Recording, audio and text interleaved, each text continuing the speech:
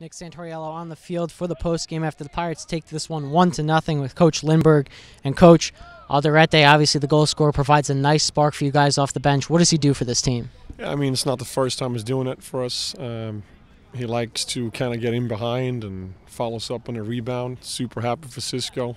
He's done it now 2 weeks in a row for us, and yeah, it's a good goal. So now you guys are able to pick up the non-conference win heading into the final stretch of Big East play. What does this kind of win provide for you in terms of momentum?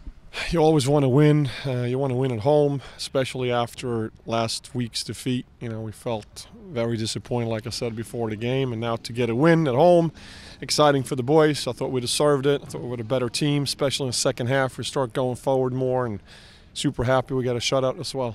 You mentioned that change in the second half. Seems like the momentum really switched for you guys. You guys were able to provide a lot more attacking opportunities. Was there any kind of switch or change at halftime? Yeah, we made some tactical adjustments and went to a 4-3-3. And we stepped up much higher to defend higher and put pressure on them, see if they can cuff up the ball, and they did that. I thought it worked out really well.